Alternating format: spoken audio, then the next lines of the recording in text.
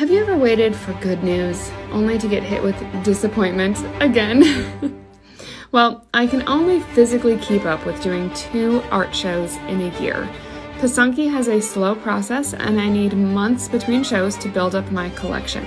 And yep, I found out today that my second show for the last half of 2022 was canceled due to construction at the facility falling behind schedule.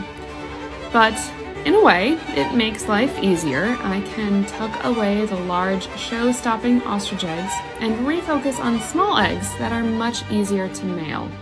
In my last fair, I had the biggest reactions to all of my pieces that featured hummingbirds.